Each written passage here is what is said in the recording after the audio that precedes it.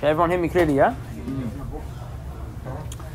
Imam Ibn Jawzi rahimahullah ta'ala, he mentioned an incident from a man from the Salaf al-Salih, where he had a situation in which he was with his companion one day and he was crying, and he was crying a lot, crying uncontrollably. The man who was his companion, he asked him and he said, "Why are you crying?" The man who was crying, he said, "Why are you asking me?" He said, "Maybe I can take a benefit from this. Maybe it can be a reason for me to cry as well." He said, "The reason I'm crying is because Allah, He promised to put me inside the hellfire for all of eternity if I disbelieve. If Allah was to threaten me with being inside of a toilet for eternity," he said, "I will cry, let alone for the hellfire."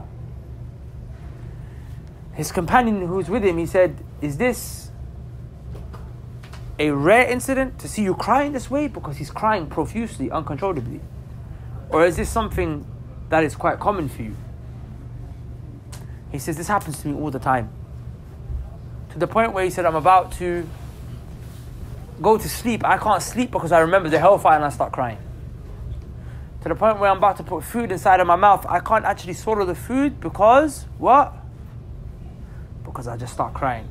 He said, "To the point where I'm about to have intimacy with my wife and I remember the hellfire and I can't even be intimate with her because I'm so scared.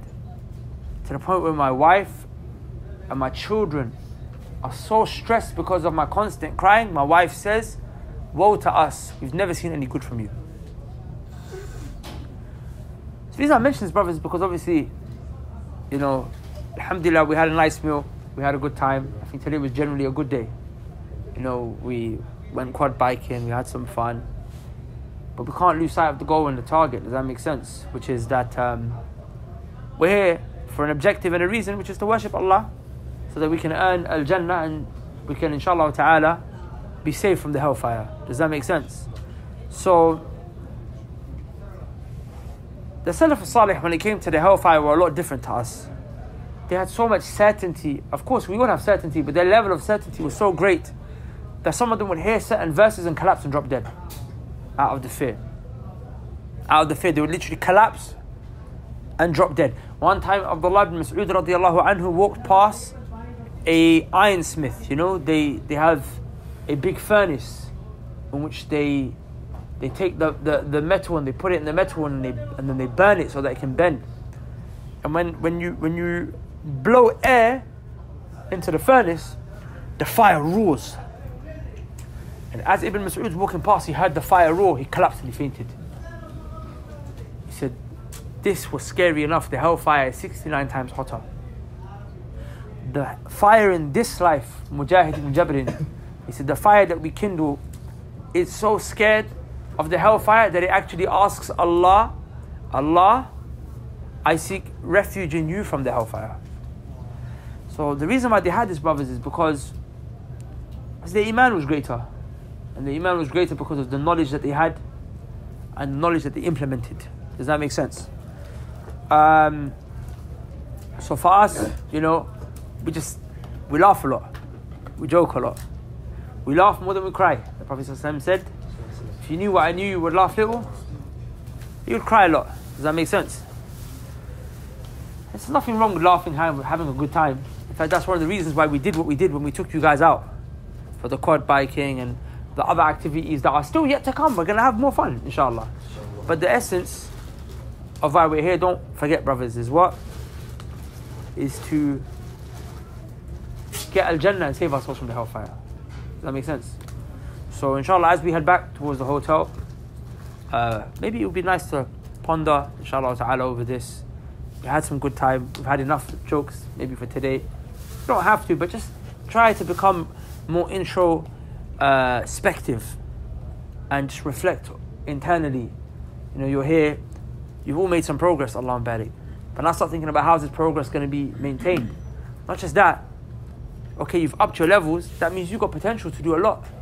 Some of you probably back home would have never imagined that you'd be practicing and doing the things that you're doing now. You probably thought you never had it in you to go pray tahajjud in the masjid, 3 hours, this, that. You probably thought, how can I do this?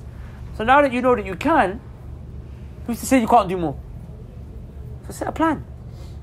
I'm saying, inshallah, we'll have other days, other times, other moments, but we can laugh and joke. Maybe today just do that. سبحانك اللهم وبحمدك أشهد أن لا إله إلا أنت أستغفرك وأتوب إليك.